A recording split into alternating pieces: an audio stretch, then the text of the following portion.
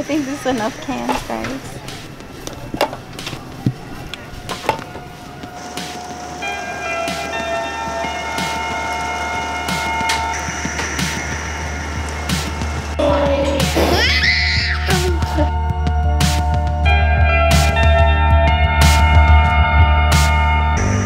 What's up, y'all? Welcome back to another Fridays with the fam. Mila knocked out like 5 minutes before we decided to get in front of the camera, so and right now it's 7:47 p.m. Central Standard Time here in Houston. You know, the city, our hometown that got affected by all the flooding, by all the aftermath of, you know, the Hurricane Harvey, with landed in Rockport, and all the heavy bands pretty much just poured out with no mercy on Houston. And it's only been the last 2-3 days that we've actually been able to kind of get out the house. We've just been surrounded, so yeah. Definitely keep your prayers, thoughts, and your condolences for condolences for everyone affected and those that lost their lives here in the city. So it's been very hard time for the city as a whole, and even for us, even the ones that didn't necessarily get directly affected in terms of flooding or tornadoes.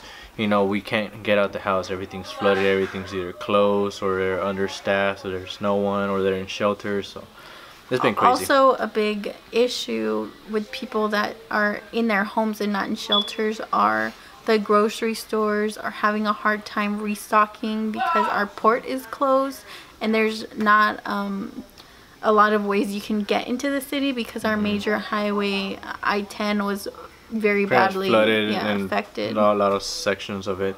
Also, they're saying, you know, since, you know, here in Houston, the Port of Houston is the largest petrochemical complex in the world, and obviously there are a lot of our gas import and processing goes in through there. So, you know, a lot of people are saying that there is a, you know, a shortage of, there's going to be, and supposedly there isn't, according to experts, whatever that means. But yeah, there's gonna be a fuel shortage, I'm sure of that. Right now, I mean, yesterday an official came on the air and said there is no gas shortage, but that didn't stop people on social media from going like in other cities like San Antonio, Dallas, Austin, from going into a panic and causing a gas shortage that way, because you can't refuel a gas station, you know, immediately. You know, those trucks have to come in. In case you don't know, a gas station actually gets refilled between 2 to 3 times a week. So imagine that, you know, a lot of gas stations haven't been able to get that resupply, you know. So who knows? It may or may not be true. It may depend by, you know, the town you're in or city you're in. So there's that. So it's been definitely a hard time here. So we've been stuck home.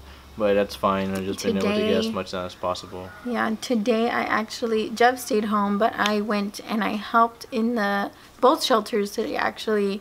In the morning around 8, we went to the NRG Center, and then around 2, we went to the George R. Brown, and they're vastly different shelters. There's a lot of people in George R. Brown, I think, because it was the first one that opened, and NRG was the overflow shelter. And it was only supposed to hold like 5,000 people, but ended up holding like a little over 10,000 people. I don't know about the current status, but it was at 10,000 people 2 days ago. Currently, it is at a little bit over 8,000 people. There are about 3,000 people at NRG. But during the day, you don't see all of those people because, you know, some of the people that had been volunteering and that work at the shelters were telling us that a lot of people go home during the day to clean up, and then they return at night, like after 5 or when the sun goes down, so they can sleep there because they still don't have a place to sleep. But yeah, we're glad we did everything to prepare and everything to be able to, you know, just prepare if we were going to be stuck here at home for a couple of days, which we did. So that's great. And for Mila, you know, she has no idea what's going on. It's just rain to her, you know, she thinks it's just rain and wind. So for us, I was hearing on the news that there was a storm to watch in the Gulf, and I don't take those, you know, threats lightly. We're still in the middle of hurricane season. It ends at the end of November or beginning of November 1st or me and Jeff, I don't know if you were following us on Instagram stories, but on Monday, I kind of went a little off.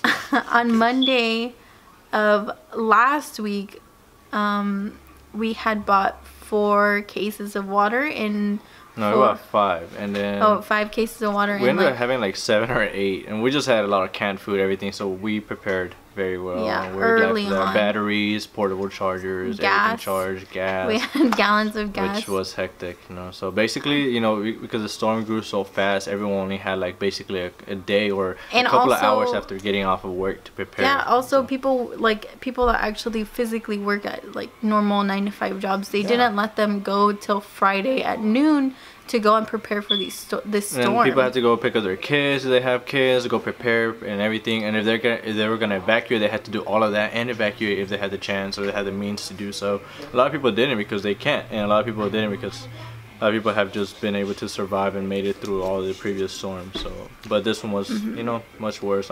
My mom was telling me at the grocery store, since there was 2 kinds of people that you saw. You saw people that were there because they know they needed to get supplies, but they really didn't know what they needed to buy. And then you had other people that were panicking and they were just grabbing everything. But our neighborhood, thank God that none of the water, you know, flooded the streets, because we have so many. We're getting work. It was getting close, but thankfully, you know, our daughter is safe, and the rest of our family was able to stay, you know, in the comfort of our home, you know, without having to worry much. So yeah, that's what matters to us, and taking care of our daughter, babies, and everyone else. So that's good. So that's what's been going on with our family here. So I know we talked a lot about the hurricane because it was very devastating, very catastrophic for our city. You know, I was born and raised here. Ashley's lived here pretty much nearly her entire life, so at least half of it, or if you want to get technical. Yeah. At least 15 years I've been here. Yeah. Yeah.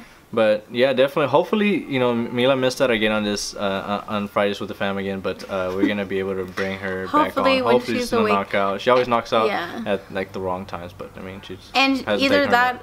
I think last time that we tried to do this video, I was sick, and Mila really wasn't in a good mood. So, and she gets like that mainly because she's so frustrated that she wants to be out of her cast already. And oh, that's one thing I did want to point out. Today, actually, yesterday was supposed to be the day where we had to go to the doctor to get her cast off.